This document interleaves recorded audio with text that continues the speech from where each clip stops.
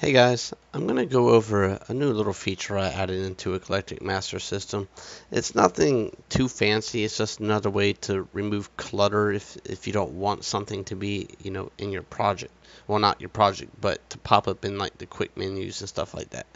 Okay, well, first thing we're going to do is we're going to go to Window, Global Settings. Okay, now I have this toggle right here called Include Standard Assets. Okay, if you toggle that, and now if it's disabled, it'll cut everything off. So that's a quick way to disable, instead of having two of them or three of them you got to tick, you just press one.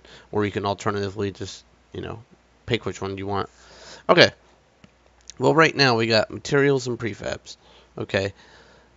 Right now they're both off. So let's go ahead and update settings just to make sure. Alright, so if you go to the tab menu, go to materials. As you can see, we just got very few materials. We got ones I've made just for testing and stuff like that. Okay, now prefabs. Prefabs, as you see, I got 3 prefabs. These are ones that I've made. Create a barrel, move it wherever you'd like. I'll just place it right there, I guess. It's fine. Okay, now let's go back to Window, Global Settings.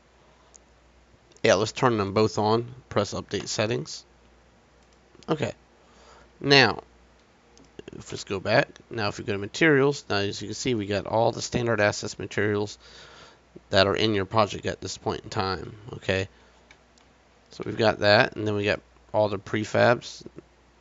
I did it this way because I don't think everybody wants to see car tilt controls prefab, frame rate counter prefab, grid projector prefab. If you don't need to see all that and you don't want to, you shouldn't have to. Okay, of course you can do your scripts and stuff. These are all the scripts that I've made, just testing scripts. It's now in alphabetical order. The same thing with materials, it's all alphabetical order. And yeah, I figured that'd be a nice little touch, just so you don't have to be forced to see every single thing there is.